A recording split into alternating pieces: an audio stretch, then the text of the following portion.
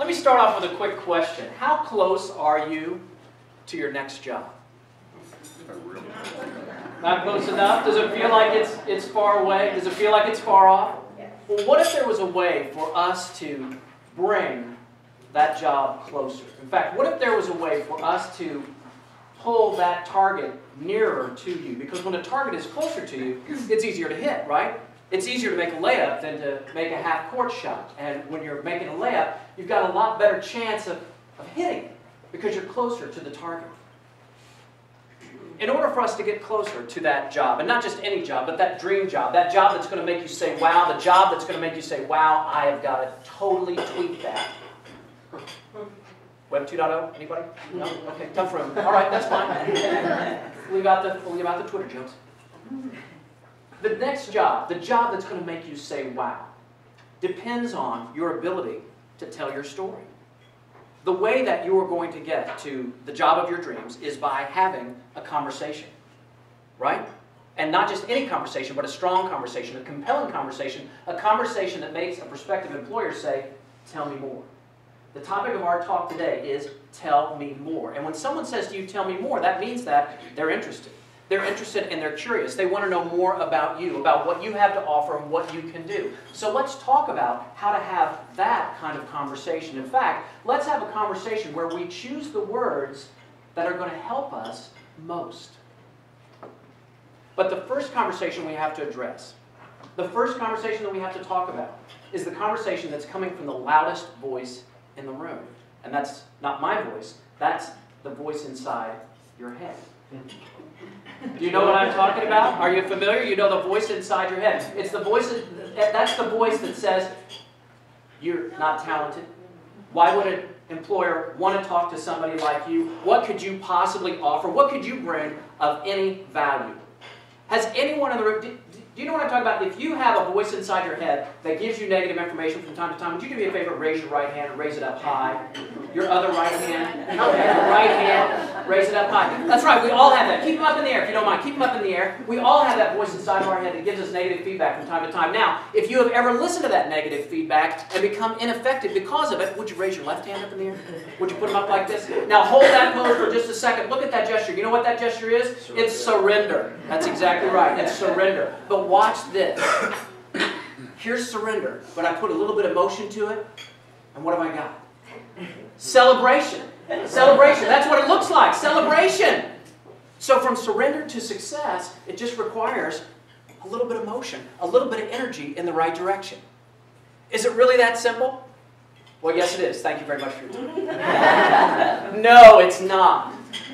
But it's a metaphor, which, as I said to my web designer, what is a metaphor?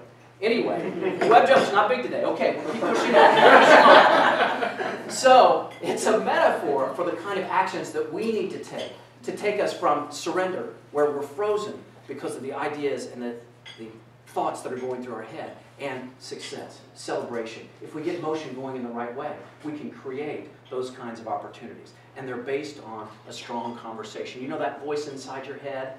It's not the voice of God, even though it thinks it is. And if that voice inside your head is telling you what you should and shouldn't do, that you must do this and you must do that, let's make up our minds to not talk about masturbation.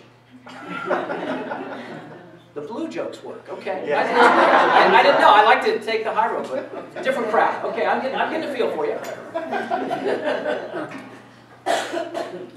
Make up your mind over the next few days, in fact, before Christmas, that if a negative thought comes into your head about your job search, if thoughts come into your mind that don't serve you, don't have that conversation, because you are the DJ inside your mind.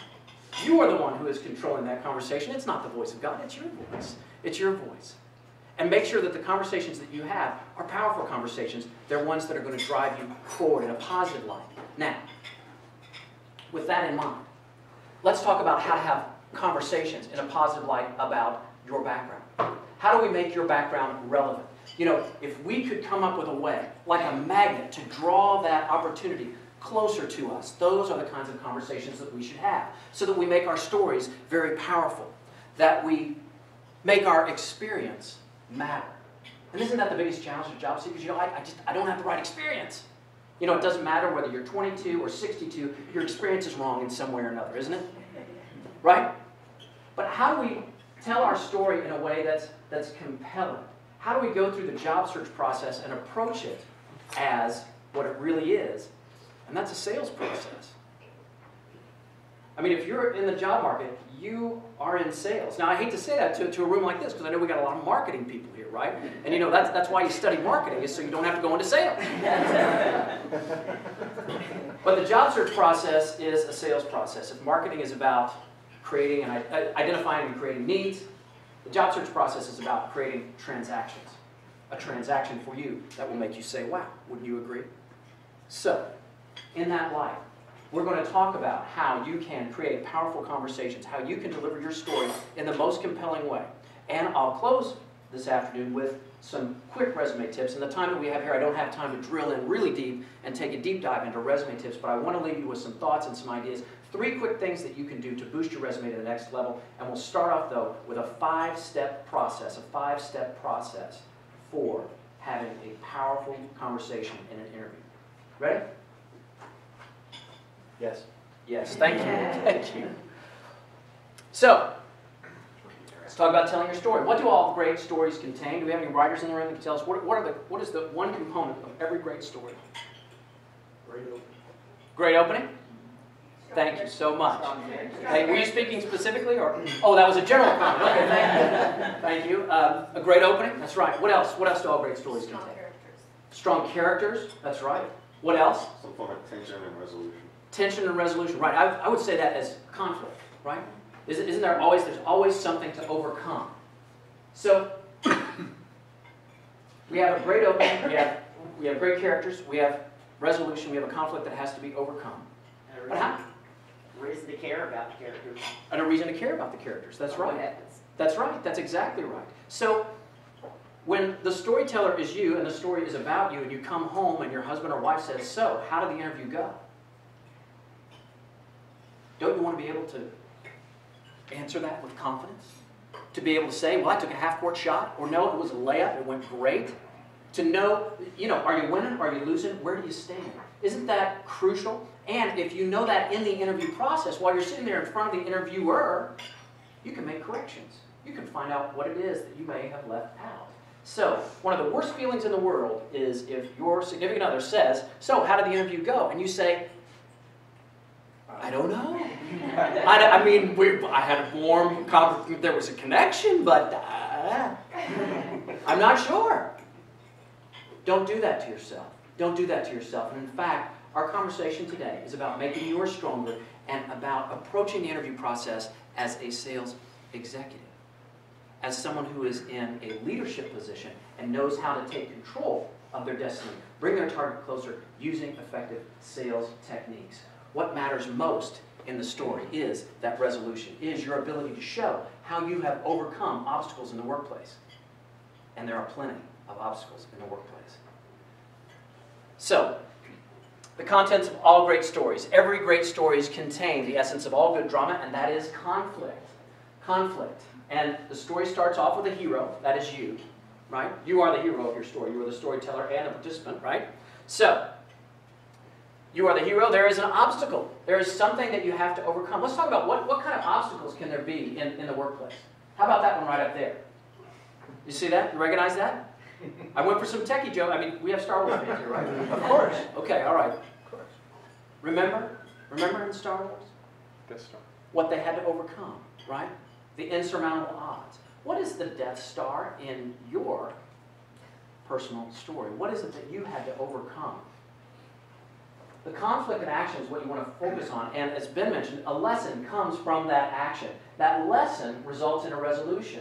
It demonstrates the hero's skills and abilities through his or her work with others. It's true that Luke Skywalker was the one that shot those 2 missiles that destroyed the Death Star. But there were a lot of folks that were involved in setting that up, right? So, remember all the elements of a good story because you want to set it up with a great establishing shot, the story of you. The establishing shot is setting the scene. In great movies, we have panoramic views that let us know where we are. Think about the beginning of The Sound of Music. Sound of Music. Remember in the hills of Austria, Julie Andrews standing on that hill? Anybody? Nobody? Oh. Something? Okay, I'm trying to, technology, musical theater, I'm just reaching out. Thanks for working with me. Salzburg, Austria, that huge, epic shot where you come in on the mountains and there she is, and she's singing. The beginning of Star Wars. A long time ago in a galaxy far, far away, those words turn on their side. It's fantastic.